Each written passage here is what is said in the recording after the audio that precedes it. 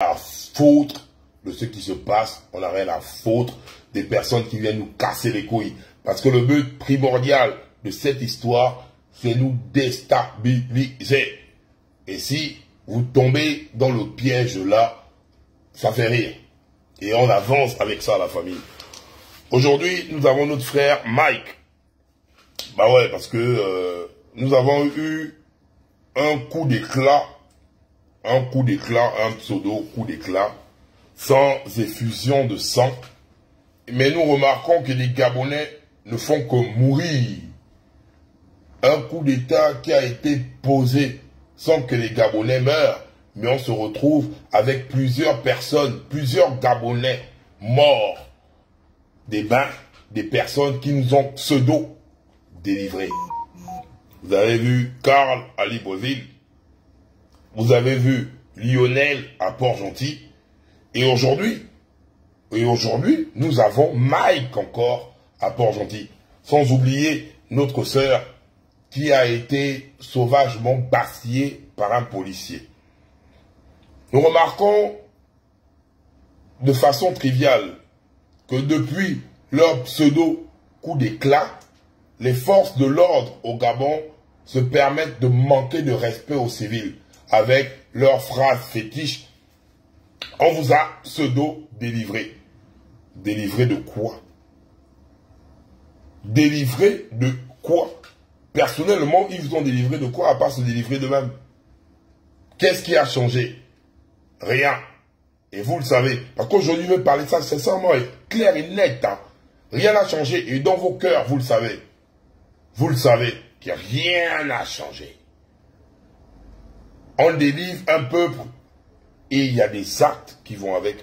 On ne délivre pas un peuple qui se plaint de certaines choses et qui se retrouve embrigadé. Parce que j'ai même eu à voir une sœur qui a eu à faire une vidéo dans laquelle il y a un militaire ou un policier, donc un corps habillé pour éviter de m'embrouiller, un corps habillé qui était dans un taxi, il est descendu, il n'a pas payé, il s'en fout, il bouge et il dit aux Gabonais, ouais, on vous a délivré. On vous a délivré. Eh les gars, on vous a vu militaire à Bangui, on vous a chassé à Bangui. On vous a chassé à Bangui comme des chiens. Parce qu'à Bangui, là-bas, vous étiez en train de laver les assiettes. En train de touma, les petits gars, pendant que les vrais soldats faisaient les guerres. Au Gabon, vous avez été toujours les premiers à vous mettre, quand le peuple allait dehors, vous étiez les premiers à venir tirer sur nous. Vous n'avez pas fait de guerre. Vous n'êtes pas des dingues. Vous vous attaquez à un peuple sans armes. Et aujourd'hui, vous avez pris le pseudo-pouvoir sans effusion de sang parce que vous étiez en train de vous arranger entre vous-mêmes. C'est ça la vérité et c'est ça que les Gabonais connaissent. Même s'il y a certaines personnes qui veulent croire à une lueur d'espoir, le fait est le suivant. C'est vrai, c'est ça. N'embêtez même pas les gens. Vous n'êtes, il n'y a pas. À Bangui, là-bas, on vous a chassé devant tout le monde. Au bled là-bas, à part avec nous, quand on manifeste, vous venez nous gazer. Quand on sort pour les élections, vous venez nous tirer.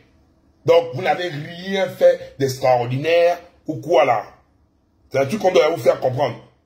Ça, c'est la première chose. Et pourquoi, après votre pseudo coup d'éclat, qui était sans effusion de sang, sans mort, mais bizarrement, vos corps habillés ont tué Karl devant nous. Il n'y a pas eu de justice. On tué Lionel devant nous. Il n'y a pas eu de justice. Et aujourd'hui, les gendarmes ont eu à tuer Mike. Je sais qu'il n'y aura pas de justice, mais on va mettre des témoignages ici et les Gabonais comprendront qu'en ce moment-là, vous les corps habillés, vous croyez que vous avez tout fait, les militaires, les calmez-vous là. Vous calmez là. Il y a un moment donné, l'euphorie a baissé. L'euphorie a baissé que vous le vouliez ou pas. Vous allez créer ce que vous voulez, c'est bad. J'ai vu aussi les gars parler, ouais, faut boycotter le 12 mars du PDG. Mais vous allez boycotter le 12 mars du PDG. Mais le PDG n'a jamais disparu en fait. Le PDG est nommé. Le PDG est dans le gouvernement. Le PDG est partout là. Le PDG est partout. Vous voulez dissolution du PDG. On dissout le PDG. Entre-temps, le PDG est partout. Vous allez dissoudre quel PDG? Attends, réfléchissez un peu. Dissoudre quel PDG? Entre-temps, le PDG est partout devant vous. À un moment donné, ils vous amènent dans une distraction. Vous dites, ouais, Olivier a eu à dissoudre. Et non, il n'a pas dissous le PDG quelque part. Le PDG est là. Mais il faut créer un faux buzz pour dissoudre le parti. Mais toutes les entités qui sont, que ce soit dans le gouvernement, que ce soit au Sénat, que ce soit à l'Assemblée nationale, il y a des PDGistes qui sont là-bas. Ils vont dissoudre quel PDG? Entre-temps, les PDGistes sont là. Oh, il faut une campagne, maintenant je les vois. Oh, il faut boycotter le 12 mars. On boycotte le 12 mars comment? Entre-temps, les PDG, ça sont dehors. On boycotte quel 12 mars? Les PDG sont dehors devant vous. Et vous voyez ça. On vient vous parler. Et là, et c'est ce que nous faisons, c'est mon dernier live. Après, je vais me rentrer dans mes activités. Mes activités, hein. Je vous parle ça cache. Parce que l'ingratitude du Gabonais est méchant. Vous êtes méchant, voilà pourquoi ils cherchent à me museler. Parce que je vais vous dire les vérités, maintenant je vais le balcon le 2017. Le PDG n'est pas parti, le PDG est là, et le PDG est le premier PDGiste en chef dans l'histoire, là c'est même Olivier, même lui-même d'abord. Et ça, je vous le dis aujourd'hui, et vous le savez. Vous le savez. Vous avez créé quoi? Vous le savez au fond de vous, mais vous n'avez pas le courage. Parce que tout le monde est en mode, oui, il faut toujours une personne qui a les couilles. C'est la différence entre vous et nous, en fait. C'est la différence entre vous et la balle de Congagne. Aujourd'hui, Olivier se fait passer. Non, c'est lui d'abord le PDGiste en chef. Dans l'histoire là. C'est inadmissible que Bourancho soit dehors. C'est inadmissible qu'Ali Bongo soit dehors. C'est inadmissible que Billy Bizet soit dehors. C'est inadmissible que toutes les personnes qui étaient le PDG, qui ont fait du mal aux Gabonais, sont nommées au poste gracieux devant vous. Devant vous. Et vous le voyez. Mais parce que vous avez peur, parce que vous suivez la vague, parce que quand une personne va dire c'est pas bon, vu que tout le monde est en mode engloutiné, tout le monde est en mode engloutiné, il ne faut pas, quand quelqu'un va vous dire non, quelqu'un ne rentre pas dans le moule, vous voulez que les gens rentrent dans le moule là. Donc, c'est même pas la peine de faire un semblant de vouloir dissoudre le PDG. Le PDG est là. Le PDG, c'est le CTRI. Le PDG est là et le PDG, c'est le CTRI.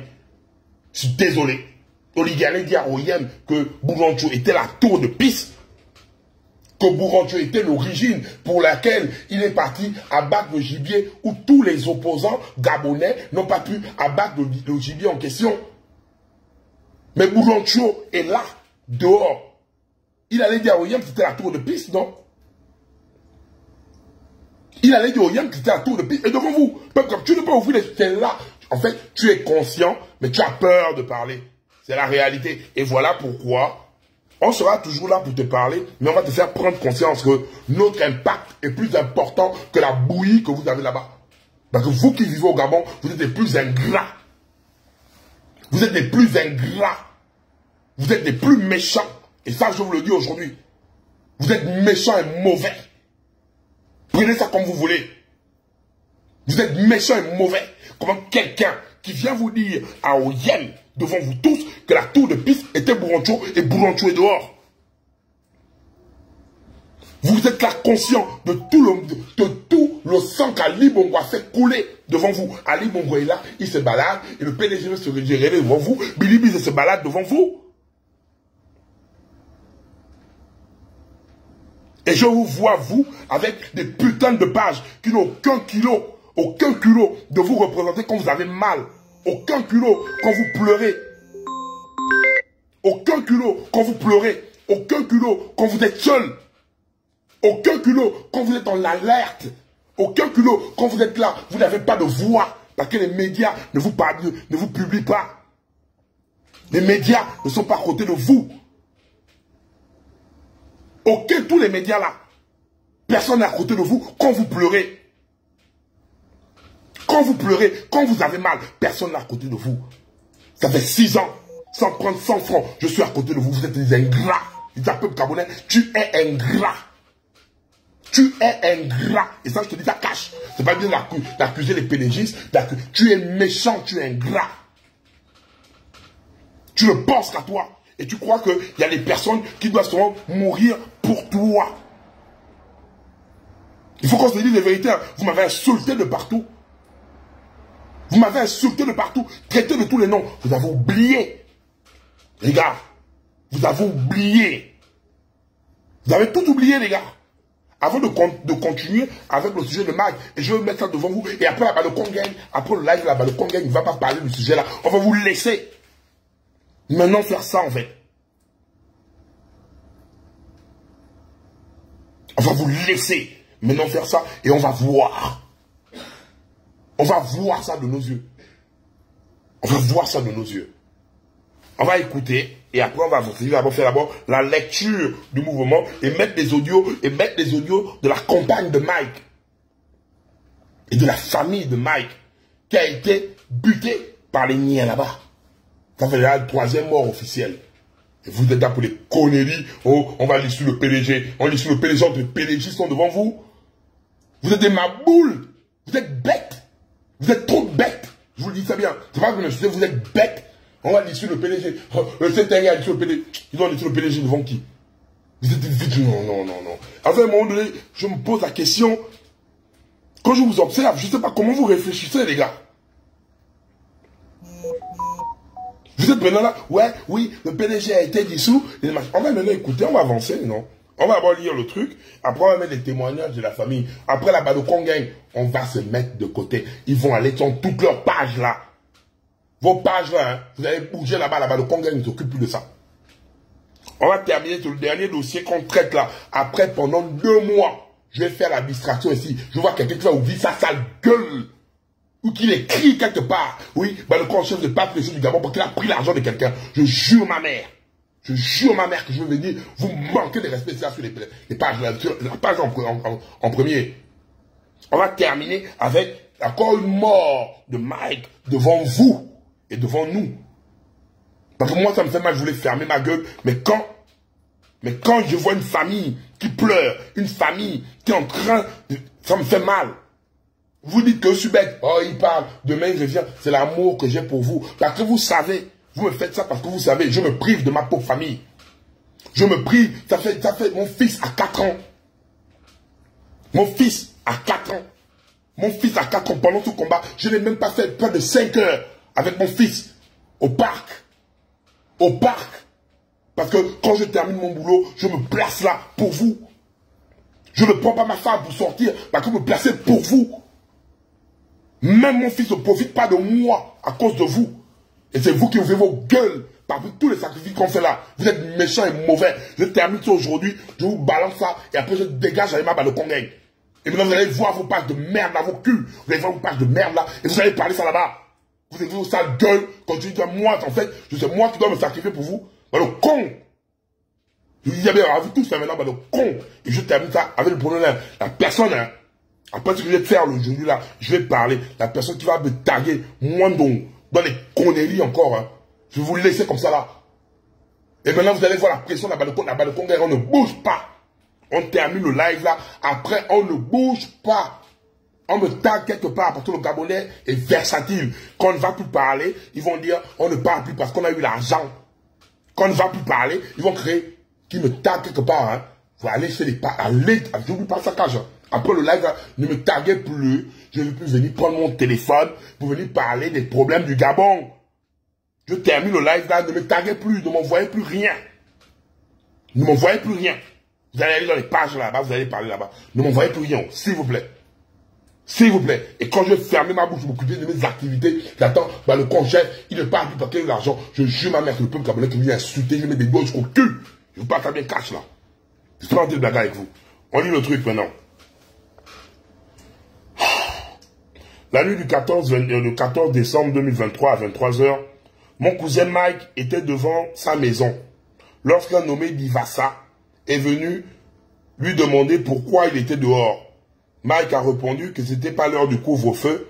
Il a renvoyé. Peu après, Divassa est venu avec un gendarme nommé Mayombo, alias Omega. Ils ont intimidé Mike, lui demandant ses papiers d'identité. Mike a répondu qu'il était à la maison. Mike est rentré précipitamment dans sa chambre pour chercher sa carte d'identité. Tandis qu'il cherchait sa pièce d'identité, l'un des individus attendait dans la chambre, pendant que l'autre assurait en sentinelle à l'extérieur. Celui à l'intérieur a dérobé 650 000, puis est sorti. Lorsque l'autre sentinelle est revenu, il a demandé où était son binôme, puis il a interrogé Mike sur toutes les remises éventuelles. Mike, après la disparition des 650 000 et de 2 téléphones, a enquêté et a identifié le domicile de Divassa. Lors de l'intervention de la police judiciaire, Divassa a été impliqué dans plusieurs affaires antérieures, a été libéré pour être auditionné. Il a révélé la complicité du gendarme Mayombo, Divassa Lundos, le complice du vol, un gendarme Mayombo. Voilà, on continue. Le dossier a été transféré à la DGR en raison de l'implication du gendarme, bien que normalement, il aurait dû aller au B2. Stupéfait, nous avons découvert que l'affaire était à la DGR. Mike a été menacé lors de son audition à la DGR, puis est décédé le lendemain lors de son audition aux environs de 14 h dans le taxi en route pour l'hôpital. Comme vous là, c'est pas votre parent. Quand vous êtes assis, vous écoutez comment une maman comme ça pleure, une grand-mère. Regardez bien. Mon fils, le président Mouliki, j'ai laissé mon petit-fils ici à Port-Gentil bien. Moi, je me trouve au village. Je surprends que mon petit-fils est mort sans être malade. Je ne sais pas pourquoi. Je ne sais pas pourquoi. Je veux savoir pourquoi mon petit-fils est mort comme ça, subitement sans être malade. Ah, mon petit-fils. Il y avait même les gendarmes qui sont venus braquer dans la maison. Il a porté plainte. Je ne sais pas. Il a porté plainte. Et subitement, mon petit-fils meurt. N'a pas abouti. Ah, mon petit-fils, je l'ai perdu, jeune. Mon petit-fils, ça me fait très mal. À Monsieur le Président de la République, à toutes les autorités compétentes de notre pays, à toutes les familles gabonaises, aujourd'hui c'est nous, demain c'est qui? Nous venons avec un cœur meurtri au nom de ma famille, suite à la mort tragique de notre frère Mike Boussengi le 22 février 2024. Ce dernier fut cambriolé en 2023, le mois de décembre, et il était en procédure judiciaire. Il reconnut ses forfaitaires, soit un civil et un gendarme, dont les noms sont connus. Celui-ci, aux dernières nouvelles, nous envoie des messages pour nous dire qu'il est auditionné. Il a été auditionné à la gendarmerie de Port-Gentil de 11 h à 17 h. Durant ce temps, il eut soif. Et ce même gendarme qu'il reconnut durant le cambriolage était présent. Il remit à notre frère de l'eau, un verre d'eau à boire. Le lendemain, notre frère décède à 12 h. Monsieur le Président de la République, nous appelons votre cœur de père et de frère. Nous connaissons votre amour pour la justice. Nous-mêmes, nous ne comprenons pas. Il n'y a pas l'amour de la justice, ma soeur. Le CTRI ne fera rien. Il n'y a pas l'amour de la justice. Karl, il y a eu des témoins. Les jeunes ont dit, on reconnaît les militaires. On reconnaît les militaires qui ont eu à tuer Karl. Il y a eu la justice, ma soeur? Non. Lionel. On a même pris je ne reconnais plus le frère de Lionel, là. Que les gars ont même demandé à ce dernier de venir démentir la mort de Lionel. On a vu la justice? Non. On n'a vu aucune justice. Donc n'appelez plus le CTRI pour la justice. On a eu 2 morts précédemment à cause de ça. Et là, on se retrouve avec un 3e. Je ne parle pas, je parle de façon officielle sur notre page. Pas les autres morts, ou bien les autres raquettes ou brutalités militaires ou policières qu'on a au Gabon. Donc, c'est même pas la peine d'appeler à la justice du CTRI ou quoi. Ils n'en ont rien à foutre. Ils n'en ont rien à foutre de la justice, c'est ça. Donc, ne venez pas fatiguer les gens et arrêtez de fatiguer avec ça, en fait. L'histoire qui se passe, c'est que lors du fameux couvre-feu dans lequel s'empêchent les Gabonais d'avoir d'activité, couvre-feu dans lequel Karl a été tué par les militaires, couvre-feu dans lequel Lionel a été tué par les militaires, couvre-feu dans lequel nous nous retrouvons toujours à perdre nos parents. Entre-temps, dans le pays, nous ne voyons pas l'utilité du couvre-feu. Gabonais qui est au Gabon, le pays n'est pas en état d'urgence, dans la mesure où les PDG sont nommés, ils sont des personnes qui sont potentiellement... On est là, soyez réfléchis.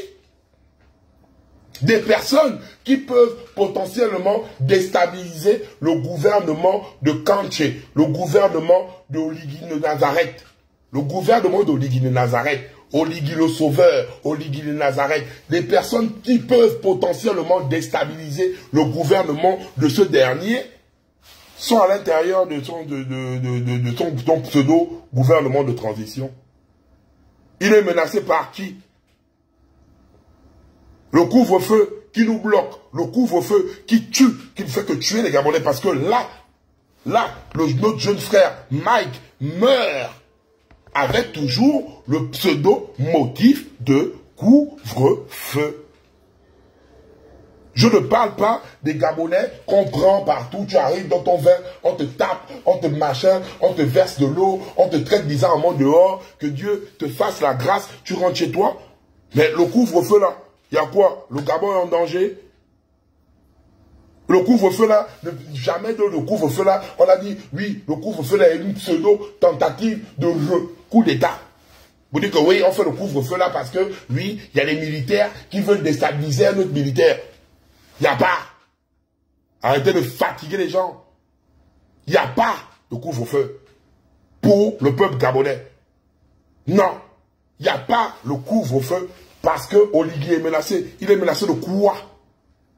Il est menacé de quoi? Vous êtes conscient de ça? Vous faites semblant de ne pas voir parce que vous avez tellement mal. Vous avez mal parce que vous sentez que depuis le 30 août, vous avez été trompé par le CTRI. C'est ça qui vous fait mal, en fait. Vous ne voulez pas l'admettre. La vérité devant vos yeux. Vous voyez, vous sentez que c'est pas bon. Mais vous ne voulez pas l'admettre. Vous croyez qu'il y a une lueur d'espoir. Vous croyez à une pseudo-nomination. Vous croyez à machin. Et c'est sur des personnes qui sont à côté de vous depuis des lustres que vous venez jeter la pierre. Parce que vous êtes ingrat et incapable d'ouvrir les yeux. Donc, le couvre-feu là, Oligui n'est pas en danger. Le coup d'État là, c'était pas... Hey, on a vu les vrais coups d'État. Quel coup d'État? Ah, pardon. Ne fatiguez pas à vos bêtises de coup d'État de merde là. Vos bêtises. Et le CTRI, tu as fait une grosse erreur. Hein. Et ça dit, toi Oligui, et toi Obélix, et toi, il t'appelle comment Téléphone Gomo. Vous avez fait une grosse erreur. Aujourd'hui, vous êtes venus officiellement devant les Gabonais. Tenter de faire perdre en crédibilité là-bas le Congo, qui est le sommet, qui est le 4e pouvoir du Gabon. Aujourd'hui, les Gabonais sont fâchés, mais les Gabonais savent. Et Oligui, officiellement, tu viens de mettre ma bouille là, loin de toi. Loin de toi. Le tout là, hein, je vais te tailler un coucher, tailler un mali bongo. Et là, quand il y a un mort d'homme, je viens la foutre de ta tête d'œuf là. Je viens la foutre de ta bouille qui sont au cul là. Je viens la foutre de ça. Et ça, je te le dis maintenant là. Tu comprends bien? Tu comprends bien? Maintenant, tu prends ça avec tes gens comme tu veux, tu m'en bats les couilles. Et oui, je m'en bats les couilles. Maintenant, on va écouter les témoignages, parce que les membres de la famille ont envoyé la plainte qui a été déposée. Et on va écouter la chérie de notre frère Mike qui est parti. Vous faites ça après, vous êtes là, oui, c'est tranquille. Voilà pourquoi j'ai aimé la fin de la vidéo là. Et cette partie-là, j'ai aimé ça. Hein. Il faut que vous l'écoutiez. C'est très important. Quand notre soeur qui est en deuil là. Le 22 février 2024 au pays. Celle-là. À toutes les femmes. Après notre maman là, celle-là dit quoi? Ça fait Apprenez, écoutez bien ce que je dis. À Monsieur le Président de la République, à toutes les autorités compétentes de notre pays, à toutes les familles gabonaises. Aujourd'hui, c'est nous, demain, c'est qui? J'aime trop la phrase là. Aujourd'hui, c'est nous. Demain, c'est qui? Quand c'était à Karl, la famille de Karl était en mode, aujourd'hui, c'est nous. Demain, c'est qui? Vous avez été là, là-bas, le Congrès s'est levé, il n'y a pas eu un tapage, il était en train de regarder. Quand c'était le tour de Lionel, le jour là, c'était la famille de Lionel. Demain, ça devait être qui? On était en train de... Aujourd'hui, c'est le tour de la famille de Mike. Demain, ça va être qui? On ne sait pas. Parce que quand là, on parlait de Karl, du problème de Karl, je suis sûr que certains membres de la famille de Lionel regardaient le live et se sentaient indifférents. Je suis sûr que quand on a parlé de Lionel, certains membres de la famille de son Mike regardaient le live et se sentaient indifférents. Et je suis sûr qu'après Mike, aujourd'hui, certains d'entre vous, vous êtes en train de regarder le live et de vous sentir indifférents. Et quand ça va venir frapper au seuil de votre porte, vous allez prendre vos doigts et appeler là-bas le Congrès parce que les autres pages ne seront pas là pour vous. Les autres pages ne seront pas là pour vous. Et vous le savez, les autres pages ne seront pas là pour vous. Allez insulter, ils ne sont pas. C'est la vérité, ils ne seront pas là pour vous. Donc arrêtez de vous fatiguer pour rien. Arrêtez de vous fatiguer pour rien. On va continuer maintenant les témoignages de la sœur de notre frère qui est parti. Là, le téléphone avait la SIM à l'intérieur. Ah, pardon, c'est sa chérie hein, qui parle. La chérie du défunt Mike. Là, le téléphone avait la SIM à l'intérieur. Donc, c'est comme ça, après. Et il a demandé les papiers qui prouvent qu'il y a eu renouvellement de cette SIM. Attends. Avant de mettre ça, il faut d'abord que je mette d'abord le témoignage de la famille, parce que c'est normal, il faut qu'on fasse étape par étape. Il disait que la nuit du 24 décembre, du 14 décembre 2023, aux environs de 23 h, mon cousin Mike était devant sa maison. Lorsqu'un jeune homme est venu, lui a posé la question de savoir, lui a demandé pourquoi il était dehors alors qu'il y a le couvre-feu. C'est de là où Mike a répondu, je suis devant ma maison, de toutes les façons, c'est pas l'heure de couvre-feu, c'est la fête, je suis devant ma maison, laisse-moi tranquille. De là... En plein 24 décembre, vous débarquez chez un Gabonais qui est chez lui, vous voulez parler du couvre-feu.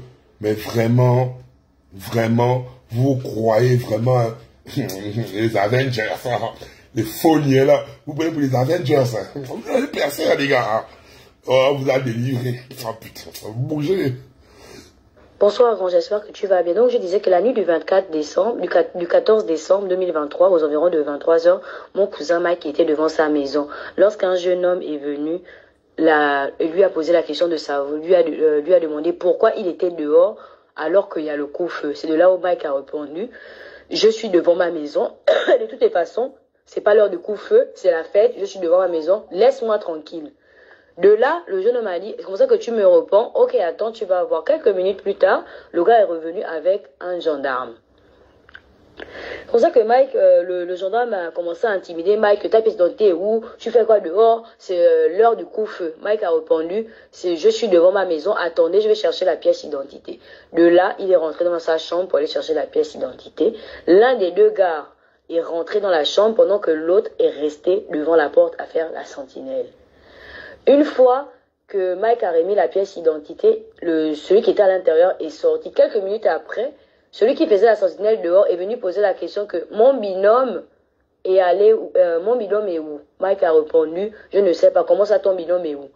C'est là où le monsieur a demandé, combien, l'as-tu remis quelque chose? Mike a répondu, je ne l'ai rien remis. Il est parti. Quelques instants plus tard, Mike s'est rendu compte de la disparition Mike s'est rendu compte que 650 000 avaient disparu de sa maison et 2 téléphones. Une fois qu'il a su ça, il a enquêté sur le domicile et l'identité. Donc, Divasa arrive avec Mayombo, le gendarme.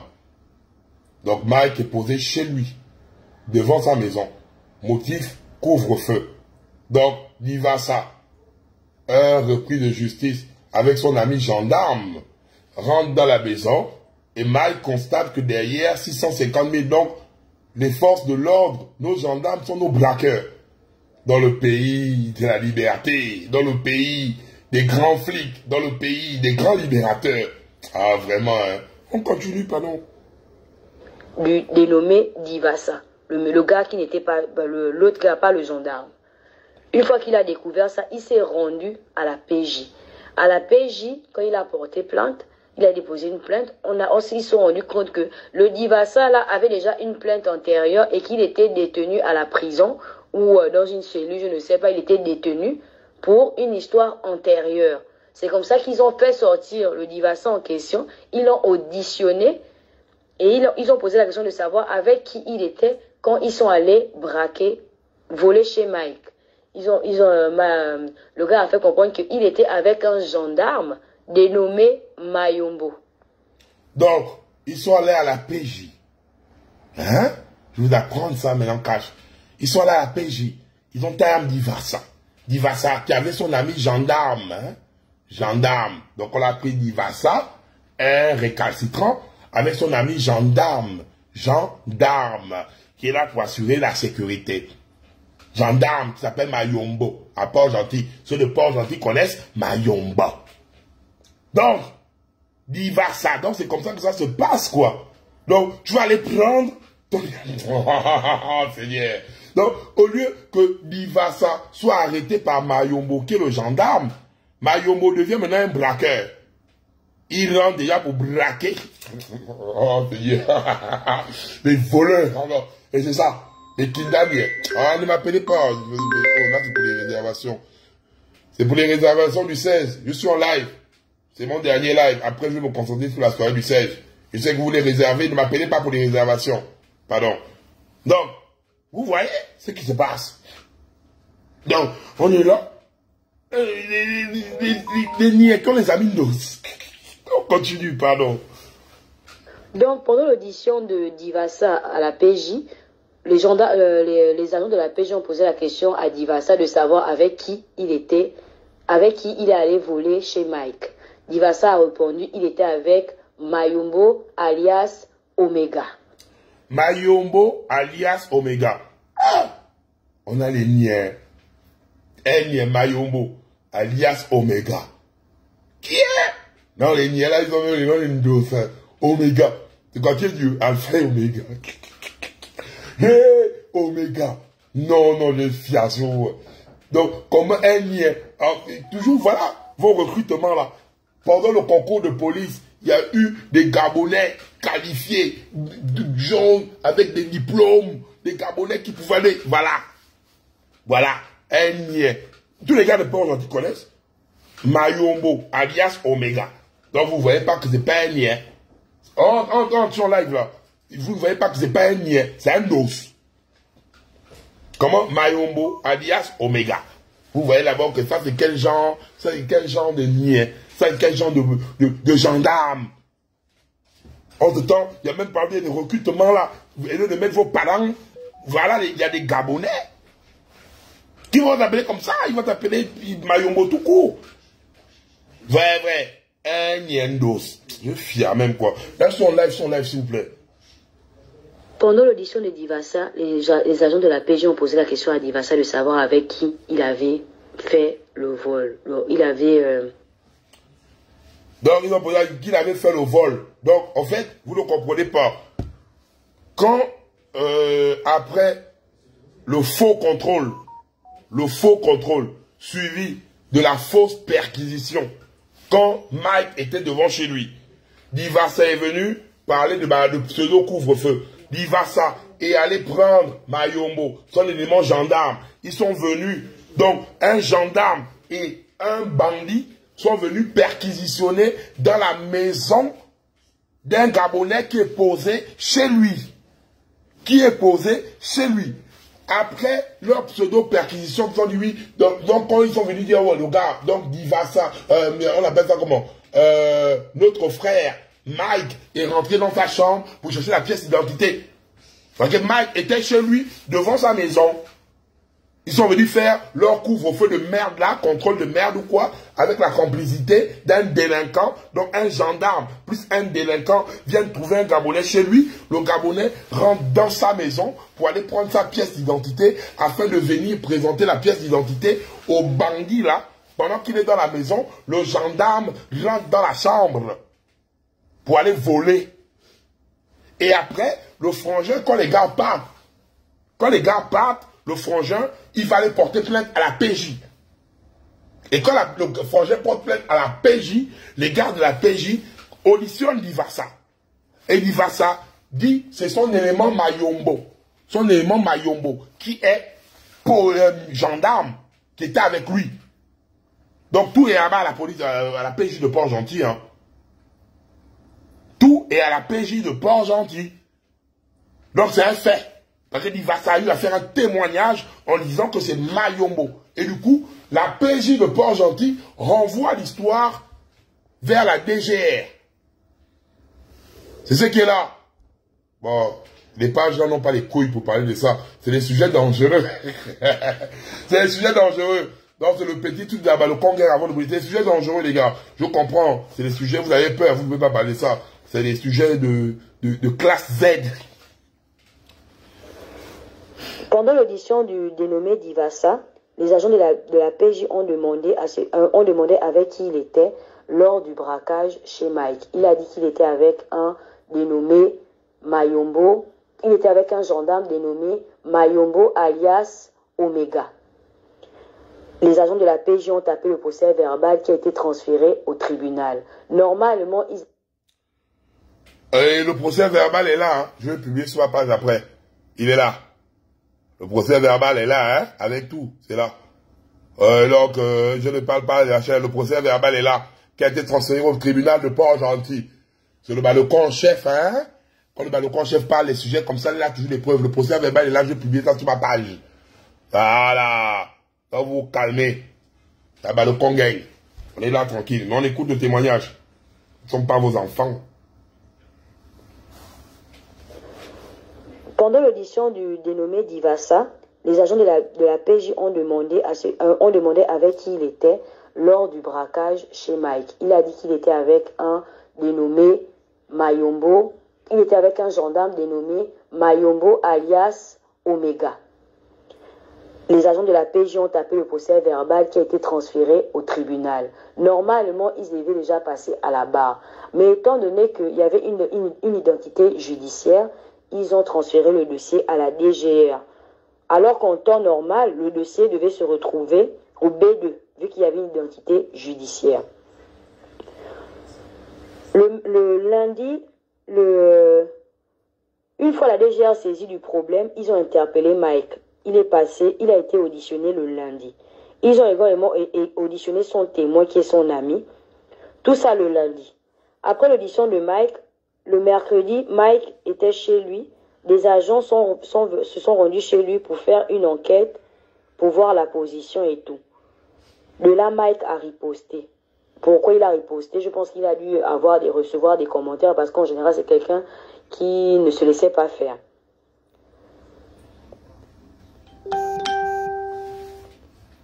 À la DGR, ils l'ont gardé toute la journée.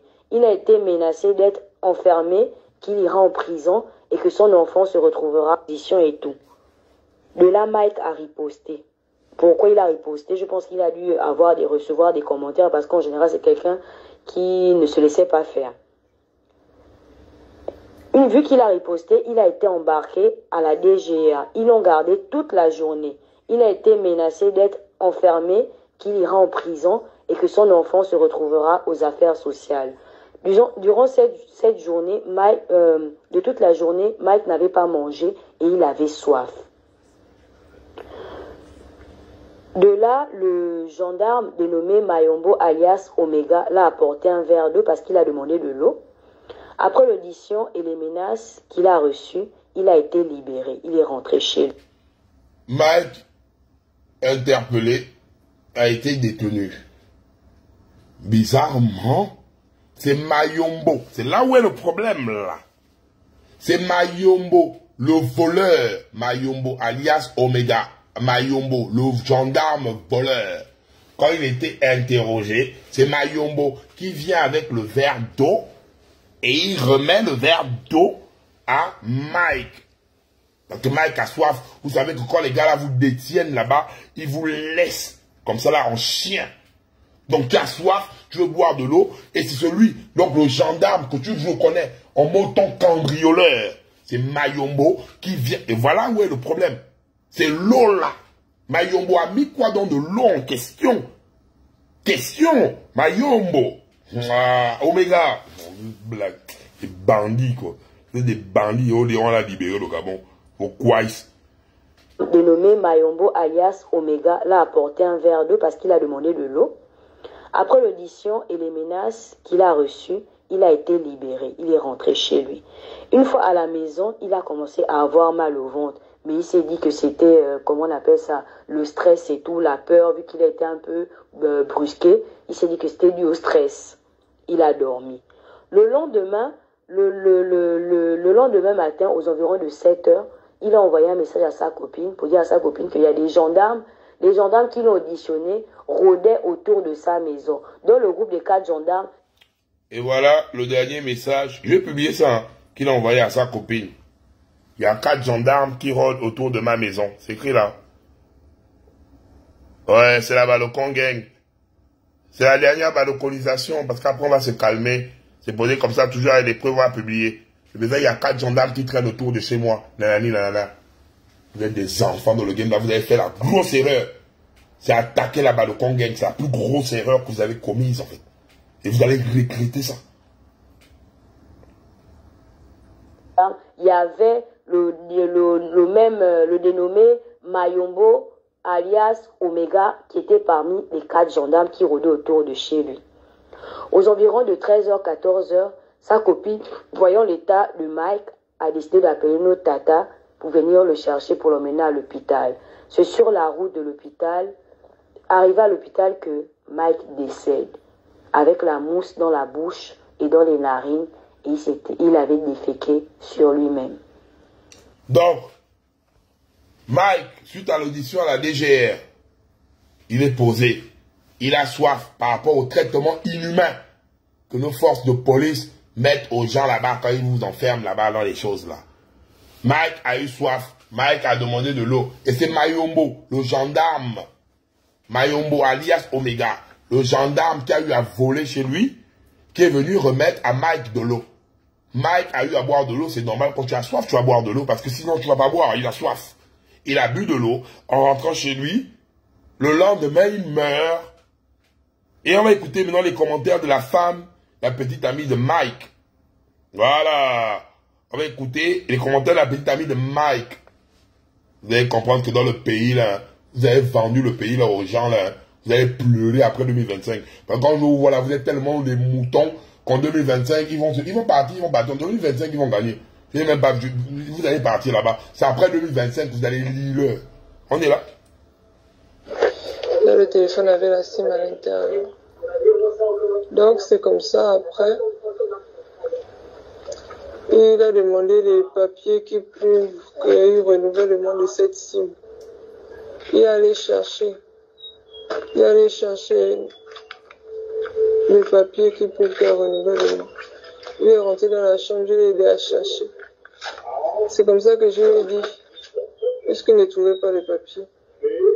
Je lui ai dit qu'il n'y a pas les... que tu attends Poutine. C'était mercredi.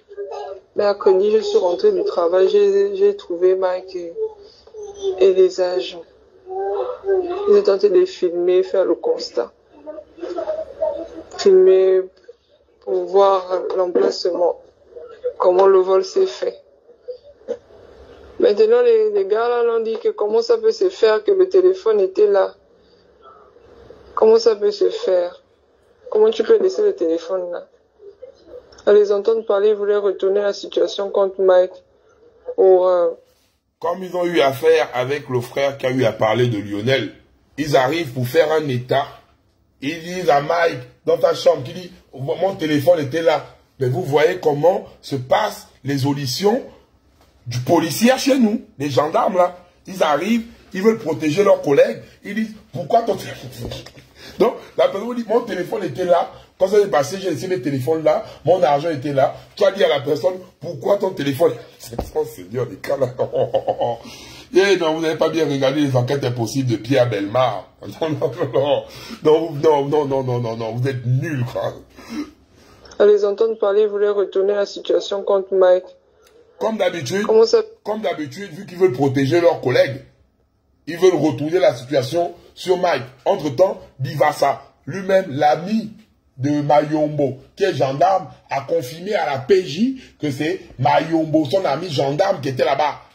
Je ne sais pas comment vous voulez encore protéger votre collègue gendarme. Entre-temps, il y a un témoin qui est Bivassa, qui confirme que oui, c'était avec la complicité de son élément voleur, qui est votre élément gendarme, qui est Mayombo, et qui a donné de l'eau à notre frère Mike. Vraiment. Vous protégez entre vous, hein. Ah ouais. Donc, vous êtes allé faire les fusions de sang sans tuer les Bongos. C'est pour tuer les Gabonais. Vous avez tué Karl, vous avez tué Lionel. Aujourd'hui, vous avez tué Mike. Après, ce sera qui? Pardon, ce n'est pas de vos conneries, là. Comment ça peut se faire? Comment tu peux laisser le téléphone, là? À les entendre parler, ils voulaient retourner la situation contre Mike pour que le gars, là, ne perde pas son travail, le militaire, là, puisque c'est un militaire qui... Donc, pour que le gendarme ne perde pas son travail, l'intimidation. Comme d'habitude, les Gabonais vous connaissent dans votre mode. Donc, au lieu de saisir votre collègue gendarme voleur et assassin, parce que si vous avez saisi votre problème, je sais, sur Pierre Berbar, les enquêtes impossibles. Oui, c'est ça qui se passe là, les gars. Si vous avez fait votre vrai travail, vous allez attraper votre collègue voleur, on ne devait pas se retrouver là. Donc, vous allez protéger le collègue voleur, et vu que Mike était en mode tenace, il ne voulait pas laisser, puis que vous l'avez volé. Vous l'avez volé chez lui. Donc, il voulait que justice soit rendue. Mais vous avez décidé de voler avec Mike. Oh non, vraiment fatigué, quoi. Puis on a individué le Gabon, le con. Travaille le militaire, là, puisque c'est un militaire qui a volé. C'est comme ça, ils ont demandé qu'il a volé quoi exactement. 2 téléphones. Donc, mon téléphone que j'avais donné, et puis son téléphone. Ils ont demandé s'il y avait la SIM à l'intérieur. Il a dit oui, là, le téléphone avait la SIM à l'intérieur.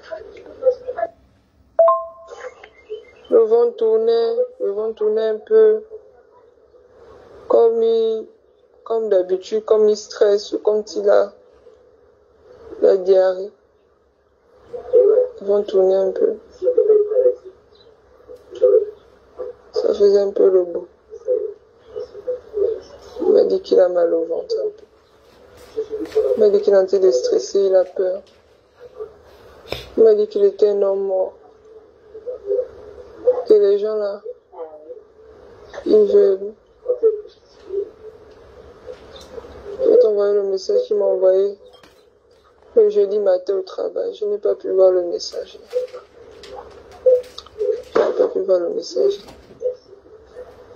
J'ai vu ça qu'en rentrant le jeudi du travail. Il a menacé. Il avait peur. Il m'a dit j'ai peur. Fred, j'ai peur.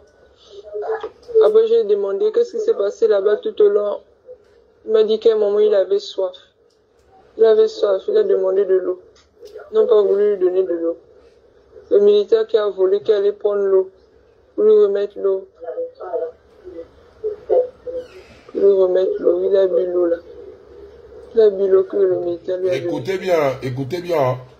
Écoutez bien. Donc, c'est Mayombo, le gendarme, là c'est la copine de Mike qui parle là. Donc, Mayombo, le gendarme qui a eu à voler chez lui, il reconnaît le gendarme. Ça, c'est les dernières confessions de Mayombo à sa copine. La dernière confession de Mike à sa copine. Les dernières confessions, en fait. Vous êtes méchants, les gars. Vous êtes méchants. Où est la justice? Où est la justice? C'est ça le Gabon là que vous voulez? Allez vous faire foutre, les gars. Il avait peur. Il m'a dit j'ai peur. Fred, j'ai peur. Après, j'ai demandé qu'est-ce qui s'est passé là-bas tout au long. Il m'a dit qu'à un moment, il avait soif. Il avait soif, il a demandé de l'eau. Ils n'ont pas voulu lui donner de l'eau. Le militaire qui a volé, qui allait prendre l'eau, pour lui remettre l'eau.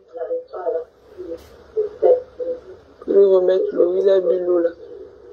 Il a bu l'eau que le militaire lui a donnée. Quand il est rentré, il avait une odeur bizarre. Il dit, Mike, pourquoi tu sens comme ça? Pourquoi tu sens comme ça? Ce n'est pas ton odeur. Pourquoi tu sens comme ça? Qu'est-ce que tu as bu? Qu'est-ce que tu as fait? Tu as fumé? Tu as bu quoi? Tu as bu l'alcool? C'est quelle odeur? Pourquoi tu sens comme ça? Il avait peur. Je lui ai dit qu'on va aller chez ton système. Et tout va bien se passer. Tout va bien se passer. Dieu va nous aider. Je lui ai dit ça. Il avait faim. Tu as mangé. Le ventre gargouillait. Il disait qu'il avait mal au ventre. Il a dit que c'est le stress. Là, tu as vu quand je stresse, le ventre fait mal. J'ai dit, tu as mangé? Non. J'ai pris l'argent que maman m'a donné, le taxi, 1000 francs. Nous sommes allés. On a marché, nous sommes allés jusqu'à la cafette. On a mangé. Il a dit, non, il ne veut pas manger là. Il va manger à la maison. On a commandé des spaghettis viande. On est venu à la maison. On a mangé. Après, Poutine est venu. Il a dit à Poutine, pourquoi tu ne venais pas quand on t'appelait? Tu étais où tout ce temps, ne fait que t'appeler. Poutine, le témoin qui était avec lui lors du braquage, lors du vol à la maison. Ils sont partis, ils sont allés parler. Moi, je suis restée.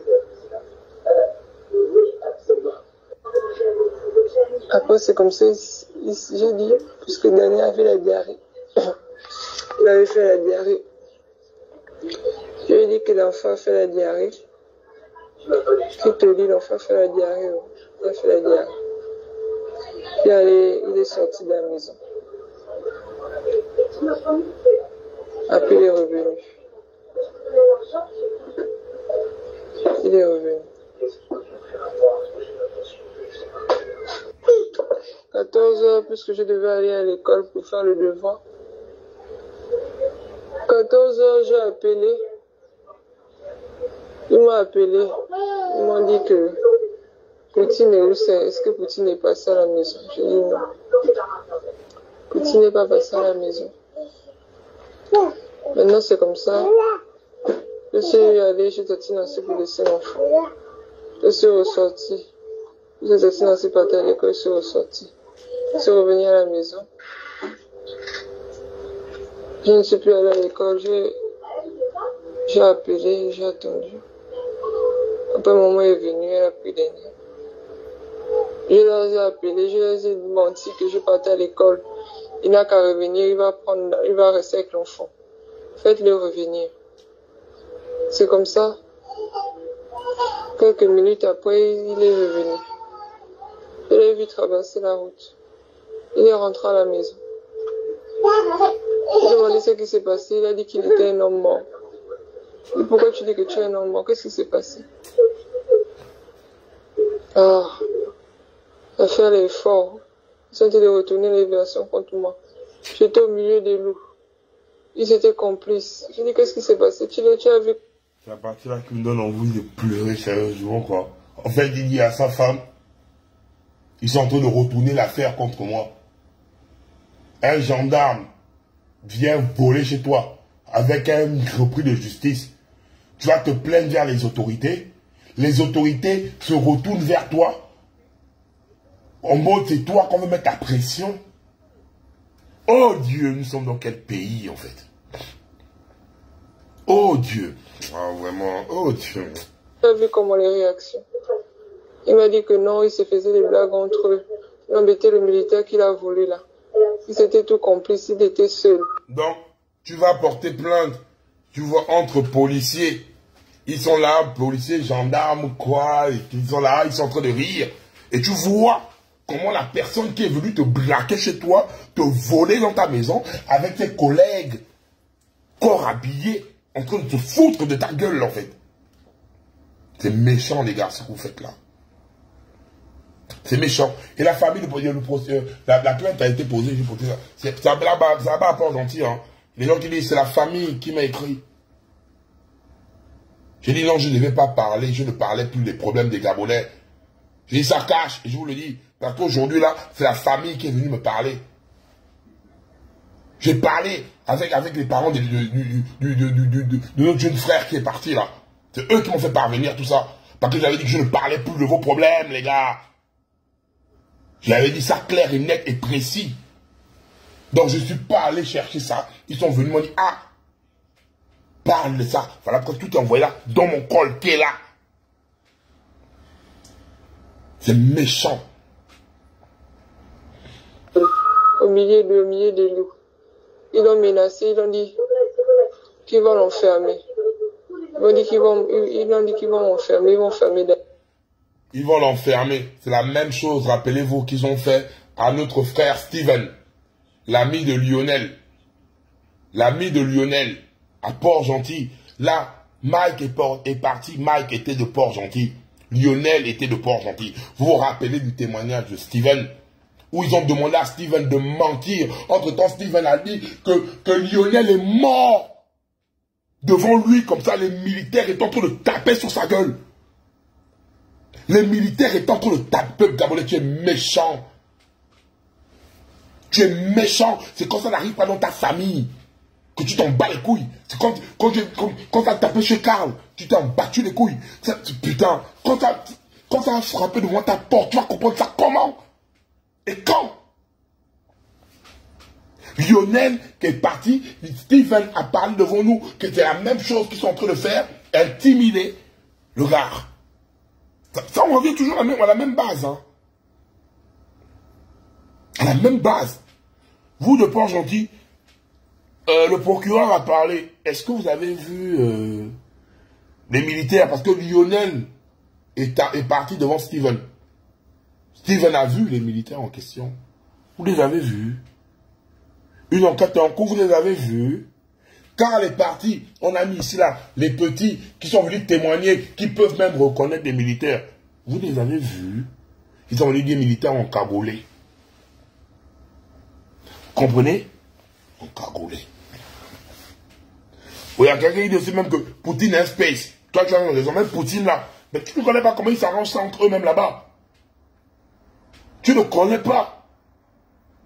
Est-ce que Poutine n'a pas aussi... Parce que la personne qui dit que Poutine est un space, là aussi, c'est vrai. Hein? Est-ce que Poutine en question n'a pas reçu un Sicien? C'est ça aussi, on doit développer ça aussi. Parce que la personne qui dit que Poutine c'est un space aussi a raison. Parce que moi, sur mon Pierre Bellemare, des enquêtes impossibles. C'est normal, tu ne sais pas. Est-ce que Poutine n'a pas été Sicien dans un modèle? Parce qu'il y a les personnes, tout le monde n'est pas comme Steven. Tout le monde n'est pas comme Steven, qui a eu à dire aux militaires qui ont eu à tuer Lionel, que j'assume, j'ai vu que vous avez tué Lionel devant moi. Tout le monde n'est pas comme Steven. Ça, c'est la vérité. Même Poutine, aussi, il est bizarre. Donc, le gars qui écrit Poutine, là, on va mener les enquêtes impossibles. C'est le travail de le Congo, le service de renseignement qui renseigne les renseignements. Ça fait 3 Gabonais, de façon officielle, les sujets qu'on traite ici, sur nos pages là. 3 Gabonais morts en période de couvre-feu.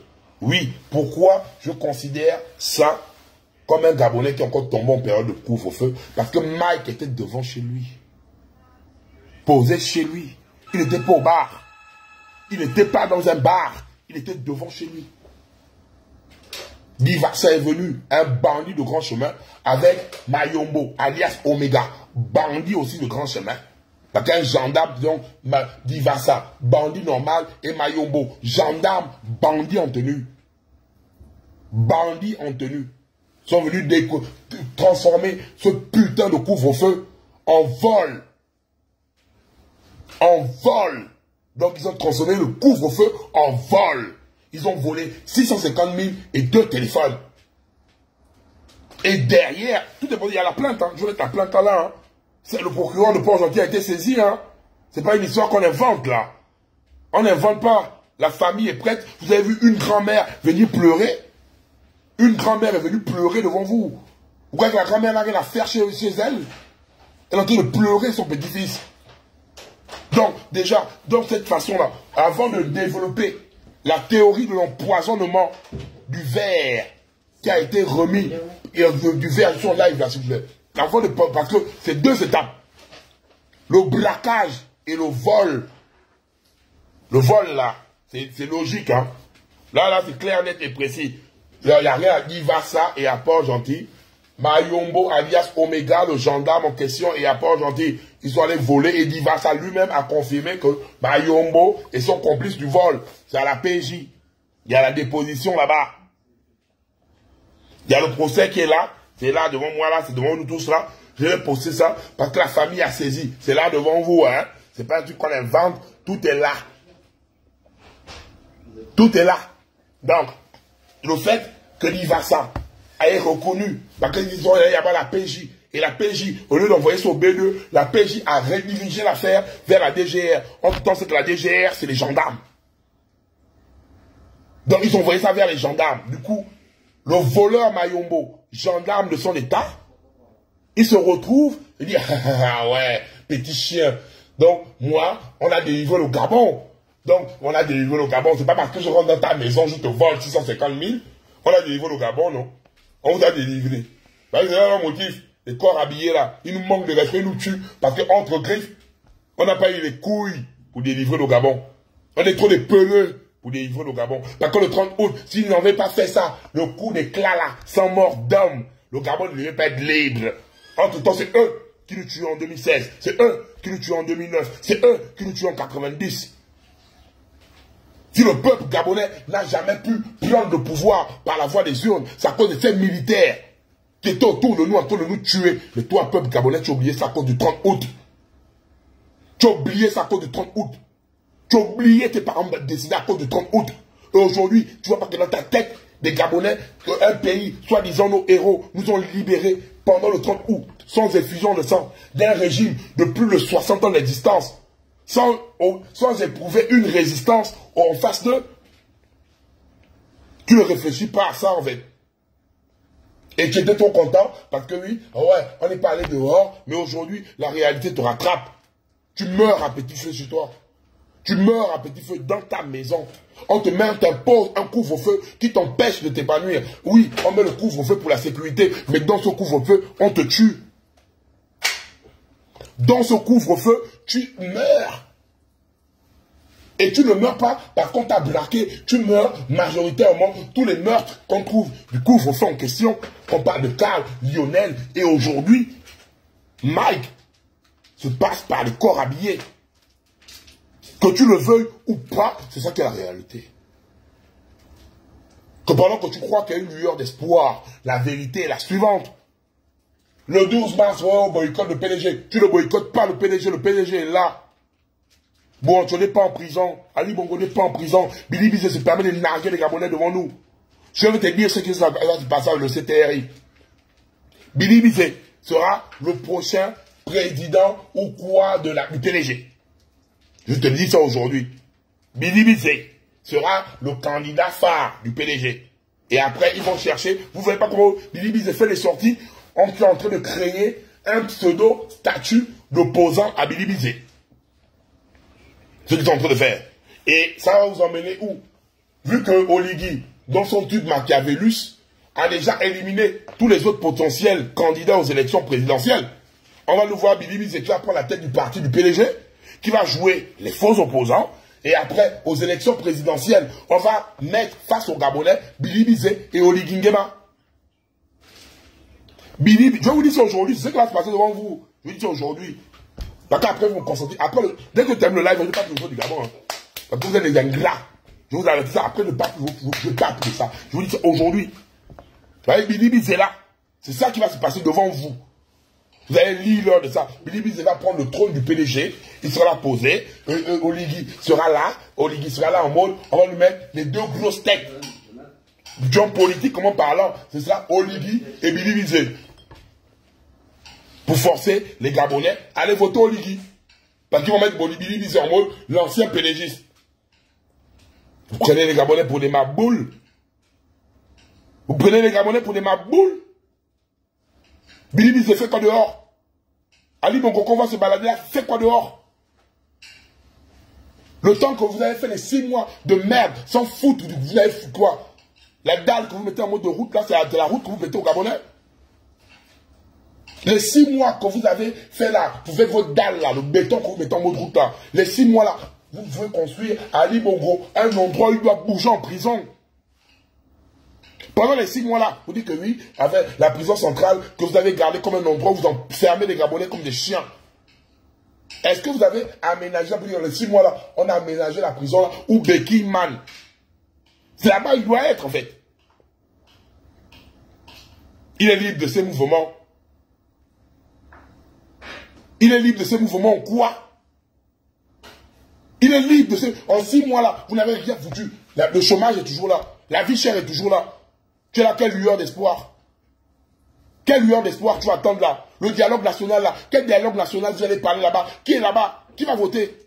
Majoritairement, c'est les pélégistes qui sont là-bas. Tu ne veux pas voir ça, peuple gabonais. Tu as la bouillie aux yeux. Tu as la bouillie aux yeux. L'élan de libération que tu avais pendant le 26 août là. Tu as perdu ça. Parce que tu as la bouillie aux yeux. Et moi, je ne suis pas là du genre pour venir vous caresser au sens du poil. Oui, vous m'avez traité de tous les noms. Et maintenant, je vais vous parler. Ça cache maintenant aujourd'hui, là, yeux dans yeux. C'est ce qui se passe devant toi et tu le sais. Je ne te forme pas, tu le sais. Tu as juste peur de parler. Et il faut toujours que les hommes parlent. Et c'est ça là-bas le Congo. Parce que si on ne parle pas, à part une pincée d'artiviste, qui va parler? Qui va parler très fort? Parce que là, au Ligue, le CETA, ils sont prêts à vous enculer. Ils vont vous enculer au dialogue. C'est des blagueurs. Vous avez créé quoi? Après, vous allez pleurer là. Oui, il faut parler. Oui, oui, vous allez voir quoi? Vous ne sentez pas comment vous enculer devant là-bas? Vous ne sentez pas ça? Devant vous, vous ne sentez pas ça? Attends, les gars, arrêtez. Le game est visible devant vous, là. Sans donc on venir vous apprendre ça. Sans qu'on doit venir vous apprendre ça. On va vous dire ça comment, combien de fois? Je vois les étudiants, il n'y a pas de bourse, il n'y a pas de bourse. Oui, au Sénégal, ça fait 3 mois qu'on fait l'école, on n'a pas de bourse. C'est pas le même Sénégal là, au Ligue, allait insulter les activistes. Vous avez applaudi? Vous voyez, vous dites, oui, au Sénégal, on a fait 3 mois sans bourse. Quand Oligui est venu au Sénégal, on t'attend Oligui en France. Tu vas aux Jeux Olympiques. Hein. Oligui, en France ici là. Je ne sais pas comment tu vas faire pour venir en France. Hein. Parce que tu vas faire l'erreur qu'Ali Bongo a eu à faire. Hein. On t'attend, tu es là, c'est officiel, tu arrives bien ici là. Tu vas faire l'erreur d'Ali Bongo. Regarde, tu prends les Maliens, les machins pour mettre d'abord les... On arrive d'abord les Bimba. On les bastille. C'est pas ça cache. On t'attend ici là, ils sont bien. Vous avez fait au Sénégal, oui, grand, ça on manque 3 mois de bourse, machin. Mais quand il est parti au Sénégal là-bas, insulter les activistes, vous l'avez acclamé, parce qu'il vous a mis 100 000 la tête. Parce qu'il vous a mis 100 000 la tête. Quand il allait au Rwanda, insulter les activistes, est-ce que vous n'avez pas eu qu'il y a un problème de bourse? Partez pour votre tête. Ici, on baigne, on t'attend. La seule chose, hein, tout ça.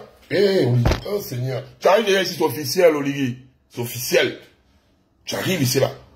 Oh, Oligui. Je te dis, 20 ans. Tu es mon grand. Hein. Je t'aime bien. Mais tes discours, là, tu vas venir sortir ça ici. On va t'apprendre le respect. On va t'imposer le respect ici en France, en fait. On va te l'imposer, que tu le veux ou pas, on va te l'imposer. Tu prends bien ta tête de canché. Et là où tu m'as mis en mode blacklist, hein. Il dit devant le peuple gabonais, tu vas blacklister. Et moi-même aussi, je te blacklist devant les Gabonais, ça cache. Parce que la cabale qui est montée, c'est toi, Oligui, c'est Télésong Homo, c'est Obélix, avec toutes tes pages de merde là. L'arbre généalogique de la cabale là, c'est ça. J'ai vu, j'ai compris. Et donc, dorénavant, ne venez pas me dire, hein, des conneries, parce que je ne suis pas là pour blaguer. Donc, je vais me poser dans mon sillage. Je vais observer. Mais le tour là, Oligui. Même moi, là dans la liste des gens, considère-moi comme je considère avec Ali Bongo, de 6 ans. Blacklist-moi, Oligui. Blacklist-moi, je te le dis. Blacklist-moi. Je te dis en façon officielle devant les Gabonais. Hein. Tes conneries là ne marchent avec moi. Si tu as eu à prendre des activistes que tu as mouillés, tu as marché autant qu'ils sont, là-bas, le point gang les écrase. Tu les cache. Autant qu'ils sont, là-bas, le Congo les écrase. Tu as commis une grosse erreur, Olivier. Je te le dis aujourd'hui là. Et devant les Gabonais. On t'attend ici. Ça va continuer comme ça et maintenant on va t'imposer. Là, maintenant, là-bas, le Congo devient CTRI non. De façon officielle. Donc on était en mode oui et non. Maintenant, officiellement, on devient CTRI non. Parce qu'on a un dialogue national. Donc le dialogue national, là, hein, je suis même pas là pour rire. Oh, il a donné quoi? Moi, j'attends le dialogue national parce qu'il y a une constitution qui va être rédigée là-bas. Quelqu'un qui ne respecte pas sa charte, vous croyez que c'est la constitution qui va respecter? Et vous croyez que moi, vous allez me disquer avec les conneries? Moi, je me concentre sur mon événement qui commence ce week-end. Je ne parle plus des choses du Gabon. Je me mets dans mon SIA. J'attends, je fais mes tournées, je fais mes choses, oui. J'ai investi de l'argent dans la tournée des Boloko. C'est mon argent. Voilà. Maintenant, vous prenez ça comme vous voulez, parce que le peuple gabonais est ingrat. Et je ne regrette pas, en fait. Je suis venu vers vous, vous dites, les gars, pardonnez, mais non. Même pardon, j'ai même besoin de dire ça avec vous, en fait. C'est mon argent. Vous êtes ingrat. Vous êtes ingrat. Malgré tous les sacrifices que j'ai eu à faire pour vous. Malgré toute la force que la Bado Congo est véritable. A eu à faire. Vous êtes des ingrats. Donc je ne regrette pas. Et le show là-bas, c'est passé très bien. Vous n'avez rien créé là-bas. Vous n'avez rien créé là-bas. Et je ne vous supplie pas. Je m'en fous de ce que vous pensez. On bat les couilles. Je veux le balcon de 2007. Après, je vous envoie en Somalie. Vous dégagez de ma page. Vous dégagez. Vous êtes des ingrats. C'est pas avec moi que vous avez marché dans les coléries là. C'est la même chose si j'ai accepté une nomination. C'est la même chose que vous allez m'insulter. Je ne suis pas votre otage. Je dis aujourd'hui, demain, après-demain. Je ne suis pas votre otage. Donc, à cause de mon intégrité, j'ai décidé de ne pas toucher l'argent des gens là, mais je veux faire mon argent de façon légale. Et toi, Gabonais, qui es douloureux, tu ne veux pas, je m'en bats les couilles. Je pisse dans ton cul. Et ça, je te dis, ça me cache. Je pisse dans ton cul. Ça, je te dis, ça cache là maintenant là. Là, maintenant, on va se concentrer. Merci à Caleb, merci à Jason, merci à Darcy X, merci à Sissi Choco, merci à tous les badocons qui sont là.